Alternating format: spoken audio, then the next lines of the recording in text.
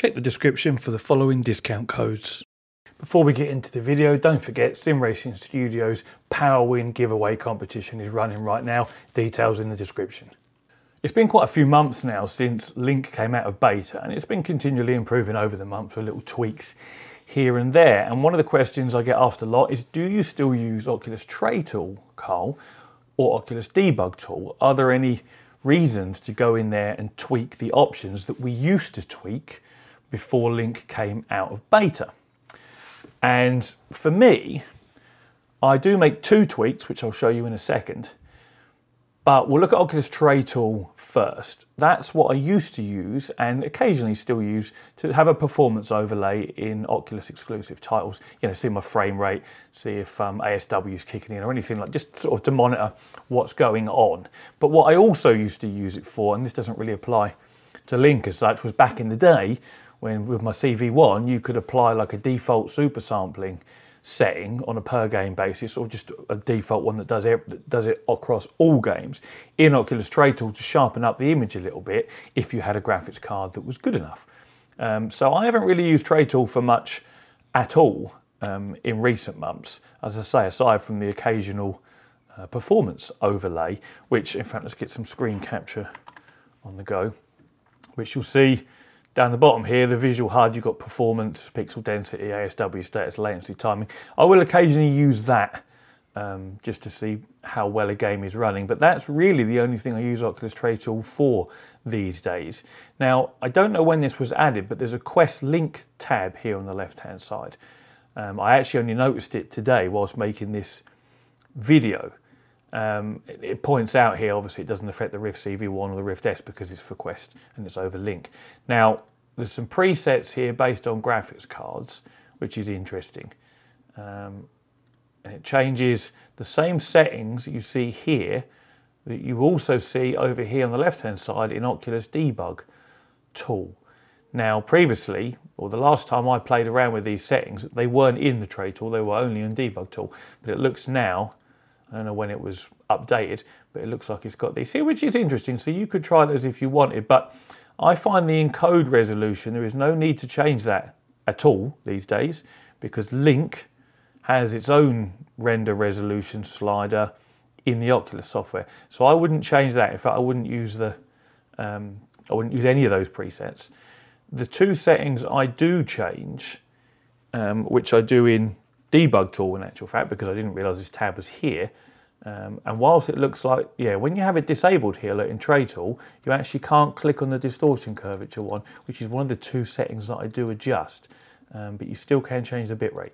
So yeah, I wouldn't use that one. I would use Debug Tool over here, and I set the distortion curvature to low. And the reason I do this, if you read the text here, it says override distortion curvature. Distortion curvature is how the image is rendered sharper in the center and gradually rendered at a lower resolution as you get towards the edges of your display or field of view. And this is to aid performance. When you're looking dead center straight ahead, that's where you want it to be at its sharpest. What's happening around the edges of your peripheral vision is slightly blurry anyway. If you just sit here in normal real life and try and focus on the edges with your eyes straight forward, you'll see it's slightly blurry, you can't focus on it. So there's no need to render those parts at really high resolution because we won't notice it anyway. So the way it's worded here, override distortion curvature, higher curvature gives more pixel density at the center. Now, it doesn't actually increase the density at the center. Well, it kind of does. So in fact, how can I describe this? If you have this on high, then you'll have a very small area in the middle of your display that is sharp, and then it will very quickly drop the resolution as it gets further off center. If you have the distortion curvature on low, then a larger area in the middle will remain sharp before it gradually drops off to a lower resolution at the edges. So that means if you were to look around with your eyes inside your headset, it will look sharper, more off center, and the closer it gets to the edge, it will still be quite sharp until you get to sort of the very edge where it really drops off. Whereas if you have that on high, you'll only have that sharp area in the very center, And as soon as you look off center, you'll notice it's blurry and it's not sharp. Again, this is a performance thing, because if you render a sharper image larger in the center, more pixels, it's going to put more strain on your graphics card. But I leave that on low, because I can't stand having a really blurry off-center image. The G2 suffered with that, or at least mine did. As soon as you look off-center, it's just a blurry mess, and I really don't like it. So I set that to low, so I've got maximum clarity within my field of view for as far as is possible. And again, for whatever reason, over here in Tray Tool, if you don't use one of the presets, that option is disabled. I can't click it, I can't get this drop-down menu. So yeah, debug tool, I set that to low.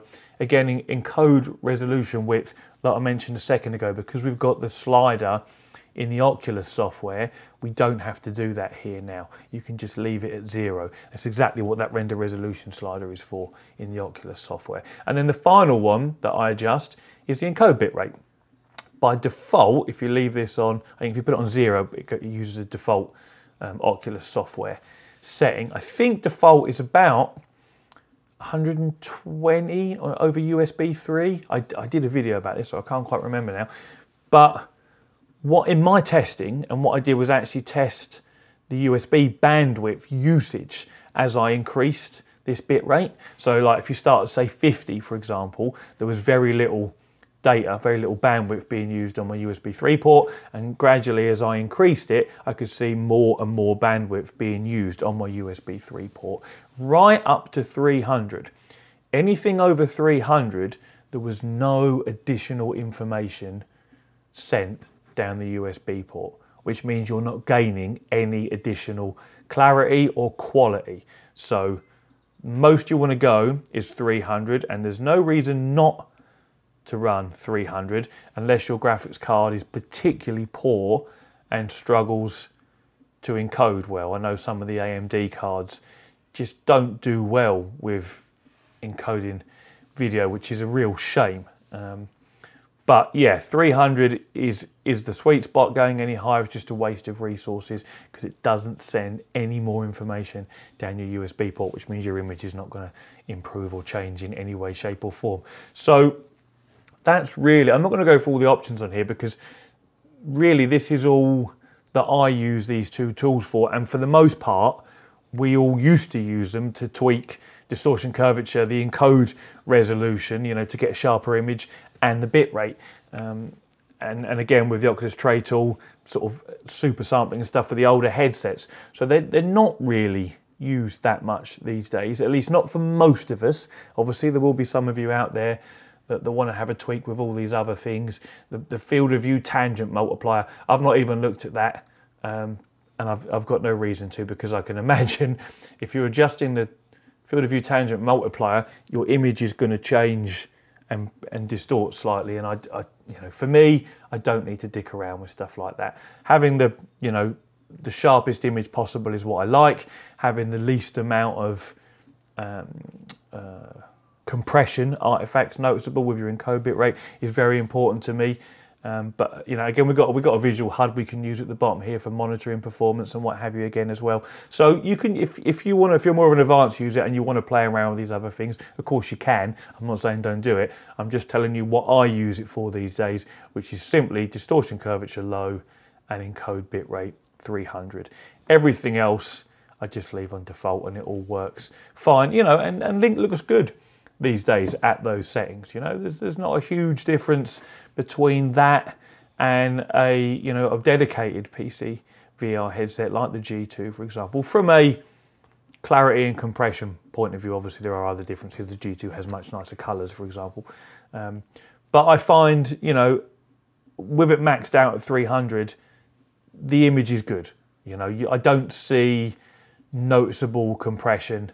No banding, no compression in the blacks or anything like that. It does look good. And with the distortion curvature on low, it's a nice sharp image, in most of the areas that you're looking. So that's what I use those two pieces of software for. Performance overlays, perhaps with Oculus Tray tool, although you can also do it with Oculus Debug tool, and then setting the distortion curvature and the bit rate. And that's really it. I don't play around with anything else. So hopefully that answers your question, and maybe it's been a little bit helpful. And as always, thank you very much for watching and take it easy.